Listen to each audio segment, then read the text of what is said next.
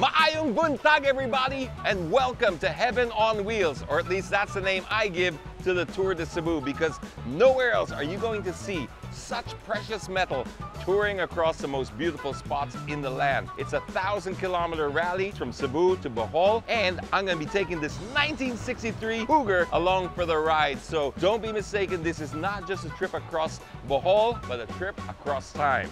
Let's go.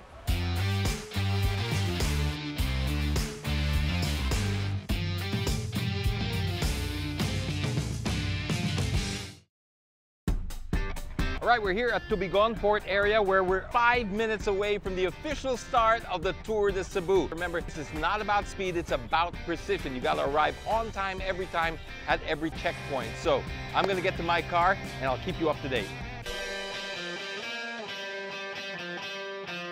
All right, we're a few minutes away from starting. We all start at different intervals. It's not all at the same time. I start at exactly 11:02.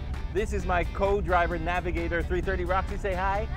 Now her job is to make sure that we arrive on time every time at the checkpoints. Remember, it's a race of precision, not about speed. So wish us luck.